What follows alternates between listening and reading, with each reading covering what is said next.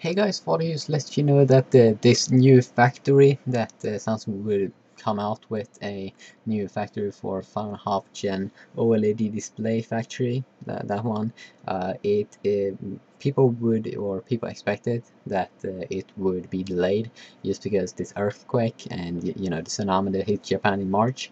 But it's not going to be delayed, and they have kind of like launched it right now, and it's good that they're starting production right now, because that means that they will be able to put out a lot, manufacture a lot more glass.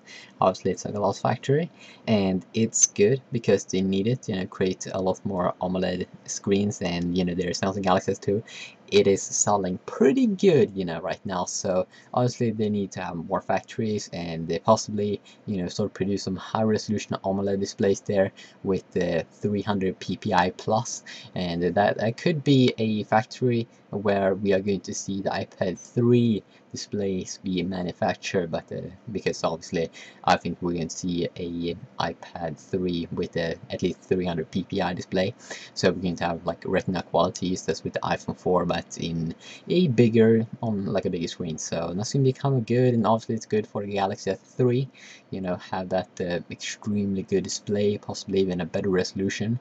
So yeah, that is awesome. We love you, Sony. No, we don't love Sony, but we love Samsung. We love Samsung, even though that they're arguing with Apple, and I love Apple and I love Samsung. So yeah, that's the problem. They should stop. But if they want to, then they can go ahead and have a little fun, waste some cash, have some fun in the court. Yeah, see you.